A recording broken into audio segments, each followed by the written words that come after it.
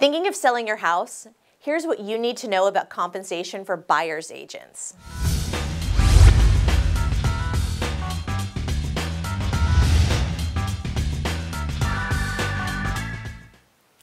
I'm Metlis with Watson Realty with your Tuesday tip.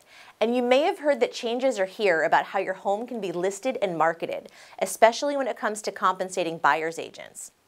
As of August 17th, your realtor can no longer include an offer to compensate buyer's agents in the multiple listing service, which is the go-to space where agents share all the details about homes for sale.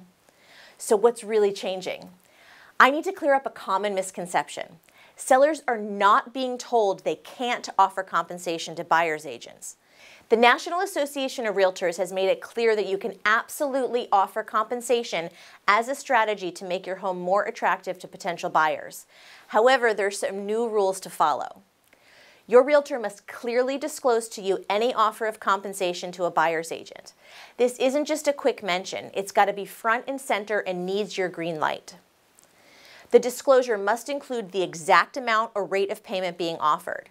This has to be done before any offer is made. The offer of compensation can no longer be included in your multiple listing service listing. Should you or should you not offer compensation then? While you're not required to compensate a buyer's agent, deciding not to could have some unintended consequences. Sure, saving on commission might sound appealing, but before you make a final decision, consider this. Fewer buyers might mean fewer offers. You want every possible buyer to walk through your door, right? If you're not offering to compensate buyer's agents, some potential buyers might skip your listing altogether. Why? Because they're only looking at homes where the seller is covering their agent's compensation. This could be especially important if your home is competing with other properties in your area. Longer time on the market can impact your sales price. Remember the days when homes were flying off the market? Those times have changed. The longer your home sits unsold, the more buyers might wonder, what's wrong with this place? That lingering doubt often translates to lower offers. If not offering compensation shrinks your pool of interested buyers, your home could end up staying on the market longer, which could lead to a lower final sales price. The bottom line is this: think before you skip compensation.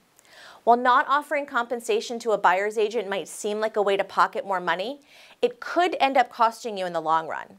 Fewer offers and longer days on market can easily eat into any savings you hope to make. So take a moment to weigh these pros and cons before making your decision. That's today's Tuesday tip.